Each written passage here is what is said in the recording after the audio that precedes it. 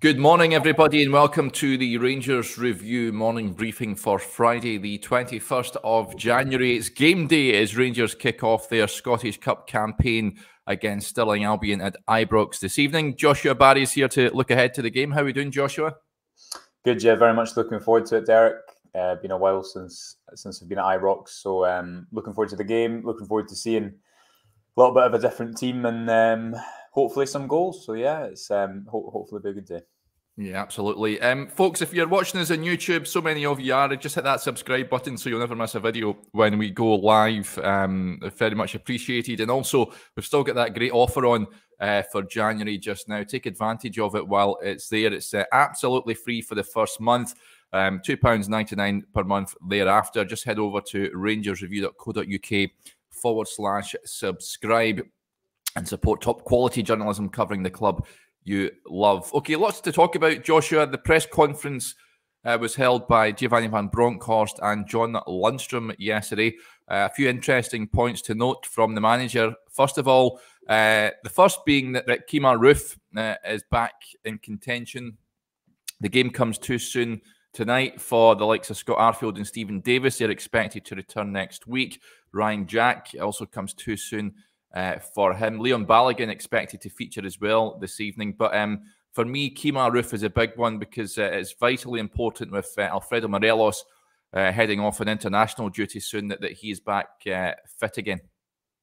Yeah, 100%, Derek. And obviously, I think tonight in the next couple of games will probably show us whether the manager wants to try Sakala centrally over the next few games or Roofe. I think it'll be one of those two. I don't see Itten yet jumping ahead of those two players in the pecking order. But, you know, Roofe's on his day. Because this season he's played so inconsistently and sporadically and obviously hasn't played really under the new manager, as we mentioned yesterday.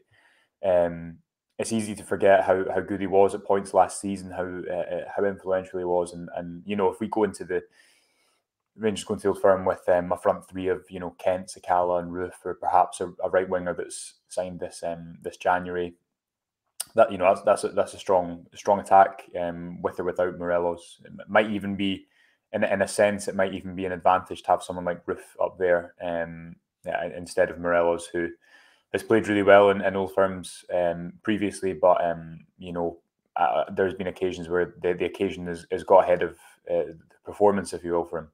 So yeah, if Roofe can show consistently over in the next couple of games, but also just remain fit consistently, then I'd be quite confident with him going into the Old Firm in that central striker role. And again, let's not forget he's not too dissimilar in some ways to Morelos. He's perhaps not got the same strength or the ability to roll players, but he can act as somewhat of a focal point, really comfortable taking the ball into feet, and has such a good scoring record. Had the highest XG per 90 in the division last season. So it'd be interesting to see what the manager does. I don't think he'd throw Roofe right in tonight. I tend to think it will be Sakala, maybe off the left with it in central, but we'll have to wait and see. Yeah, absolutely. Some comments coming out about the transfer activity. Of course, we're in the January transfer window. Van Bronckhorst did speak about this. He was quizzed on that yesterday. With regards to John Souttar, he was asked if there's a chance of bringing him in January. He says John is a Rangers player from next season on, so that hasn't changed. At this moment, he won't be joining us, but this window is still open for 11 days, so anything can happen. For me, it's still uncertain how the squad will look in 11 days, but you have to be prepared. Now, he has said previously he would be keen to bring in one more player.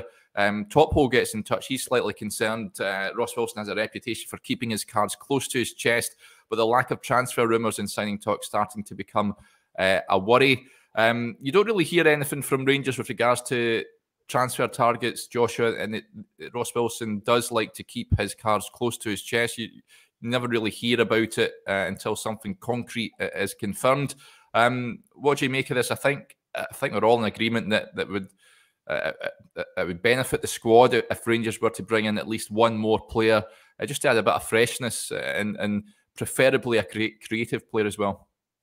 Yeah, and if you go back to the press conference in which Giovanni van Bronckhorst was unveiled, Ross Wilson said if money goes out, if a player goes out, money will be reinvested back in the squad. And obviously, although the player trading model is, you know, to help the club have that solid financial base. It's also the priority is always what happens on the football pitch, and I think that's a foregone conclusion without hearing from the club or without rumours being that rife. I personally think that's a good thing. I think that shows the club conducting the business in the right way. And I'd take you back to when the manager came in, the new manager came in. Ross Wilson had spoken a lot about processes, work behind the scenes, and perhaps work that doesn't necessarily, the benefits of it don't come to fruition until they need to. And to appoint a manager within a week in such a busy stage of the season, Rangers, if they weren't as prepared, look at what's happening with Everton at the moment, for example, who don't seem to know if they're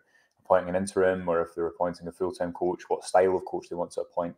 Rangers had a clear idea of the type of coach they want to appoint.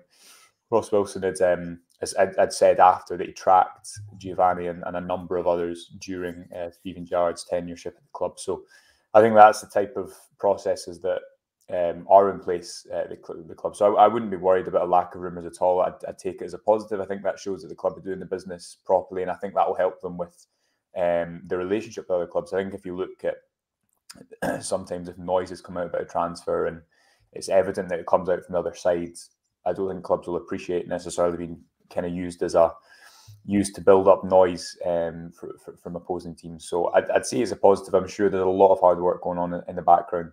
And I think, listen, January's a hard market, Derek, but I think everyone would probably agree that Rangers need to improve their first 11. And although the retention of the likes of Kamara, Morelos, Kent, Aribo over the last couple of seasons, in a sense, in a roundabout way, does that, Rangers haven't made the signing that maybe Roof aside in a while that has went into that starting 11 right away and made an impact. And they do need someone on the right side, probably of midfield, that can come in and do that. And I think that will happen before the end of the window, just because of Wilson's comments at that press conference and looking at the way he's done business in the past.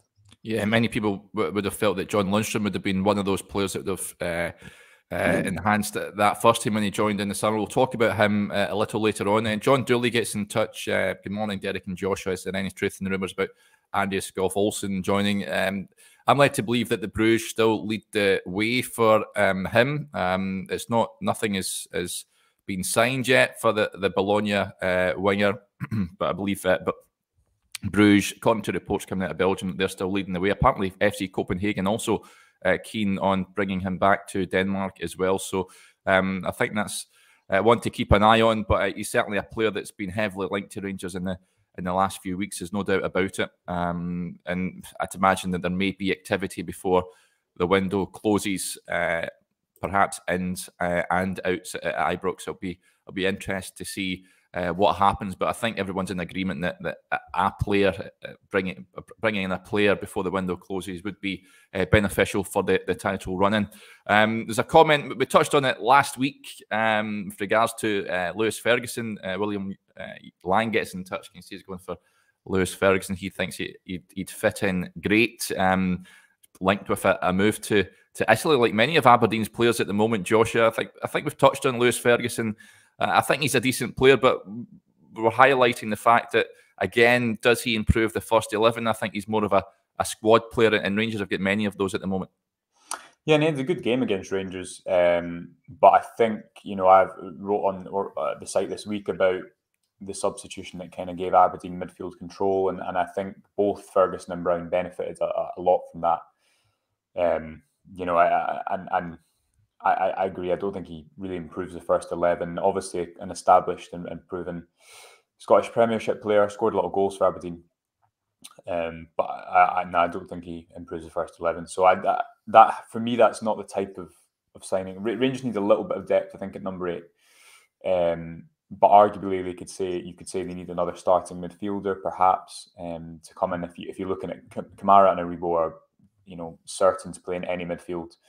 And perhaps you need a player, a number 8 in between them that can help progress the ball, but also can do a number of things. I know we've all seen Joey Veerman has had such a positive start to his career after his move in Holland. And although that signing never happened, I think that's the type of player, the calibre of player that needs to improve be brought in to improve the first team if you're going to make that type of signing, or a right winger. So yeah, I don't think Ferguson necessarily is for me the type of player we need to bring into Ibrox.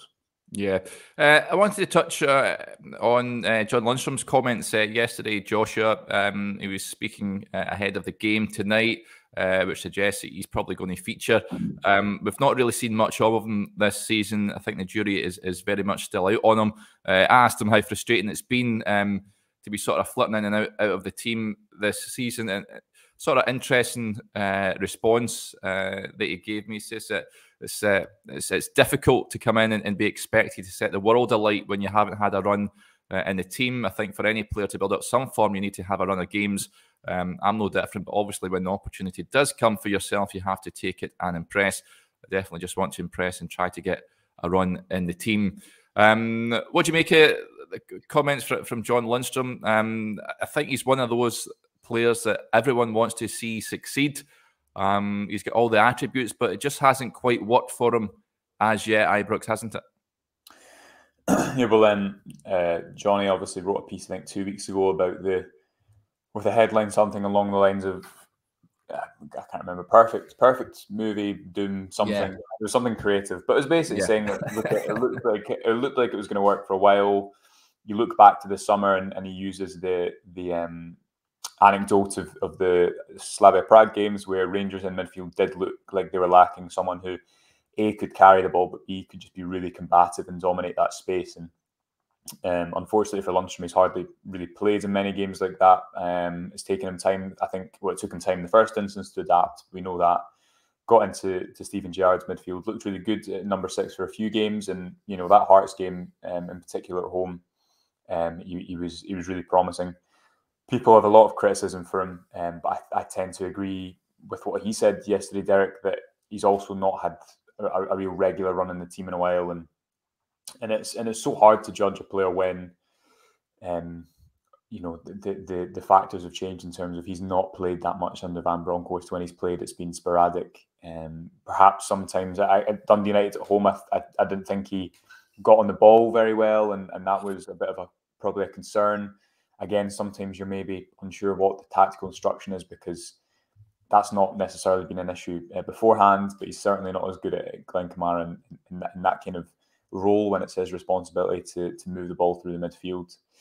But he's a big earner and one of the first team players at the club, so I guess there needs to be some resolution with what happens, because James Sands playing ahead of him, again, I did think that was a bit of a surprise, and especially given the fact that I thought perhaps given Sands would start, you'd see Rangers maybe fluctuate the shape and build up with Sands dropping into the back three just to give Aberdeen a different problem, and that maybe superseded his selection over Lundstram, but that didn't happen.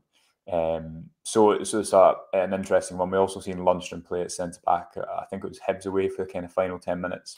Yeah, whether that was just a necessity, who knows? But it feels, Derek, he's a big earner and there's value in him. And if Van Bronckhorst doesn't see a way to use that, and I'm not saying that he does, but if, then you'd suppose that he would go to another club, because he won't want to sit on the bench for half a season as well. He could go and play at the top end of the Championship, undoubtedly. And let's not forget, had a really good season in the Premiership 3 seasons ago. So if he starts tonight, I hope he has a really good game. But it's hard to see how he gets a run of games with Glenn Kamara playing at number 6. Yeah, it's an interesting point that Mark Lynch makes there. You can see on the screen. He should be getting forwards into the box. It's what he did for Sheffield United and did ever so well in that role. It's a different role. He's been asked to play at Rangers, of course, and it has taken him time to sort of adapt. It's not been easy for him. Of course, he arrived under Steven Gerrard. He was a Gerrard signing.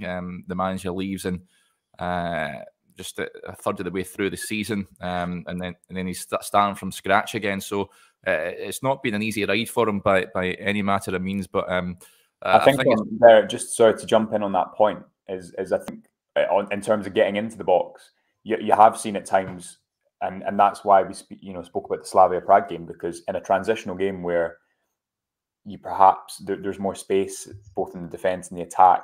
Even Bromby, he got forward a few times at home against Bromby, and he did look good. He's got that shot on him, But Sheffield United, I just think it's so different, obviously, playing in that team compared to when you're playing for Rangers at home. I mean, if anyone has any doubts, cast your mind back to the first half against St Mirren, when that, St Mirren, the game was played condensed within a third, almost a quarter at times of the pitch. And that's just such a different game. You've seen Lundstram in one of his first starts for Rangers against Dundee United, Derek, how much he struggled to drop in and dictate the play from... You'll remember with the old rotations under Gerrard where Tavernier would push high, and he spoke about that at the time, how it took him time to adapt to that. So I think there is certain games where that would suit him. He is really strong, he is powerful. A few times under Gerrard, when Gerrard was trying to bed him into the squad, Ross County away, St Johnstone away, the Old Firm win, he actually came on and played that box-to-box role and looked good for the final 20 minutes because there was that space to hit.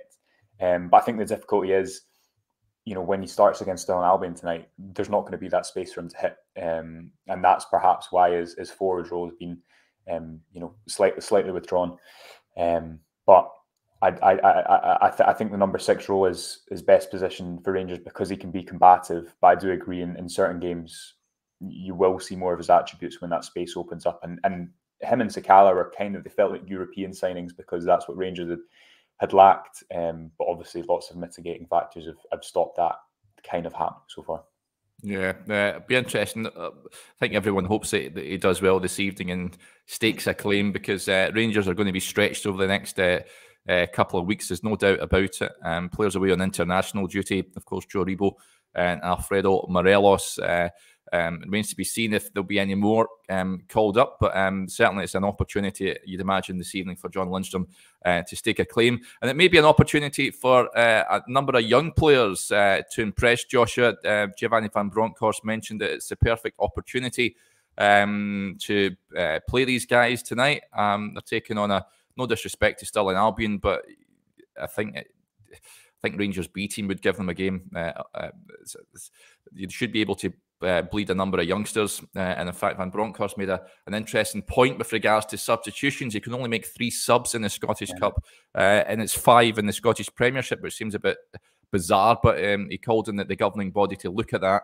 I think it would benefit the Scottish game as a whole if you were allowed to make 5 subs in the Cup game and allow more young players to get an opportunity. But he touched on Alex Lowry. He says he's in the squad. He says a big talent come through the academy. I'd imagine we'll be seeing him at some point tonight, as well as the likes of Leon King and Charlie McCann, who were on the bench on Tuesday night. You excited to see these boys in action, Joshua? Yeah, I'd really like to see Leon King start. I think he's probably the most likely to start, given that he's had a few appearances and now is a fully fledged member of the first team. I guess there's a possibility that one of Lowry and McCann start in midfield, but I tend to think it will maybe be a Lundstram, Bacuna, Hadji. 3 with Hadji more advanced, and Bacuna obviously needs a chance to play at some point. Needs to take that chance as well, but I'd expect him to play tonight.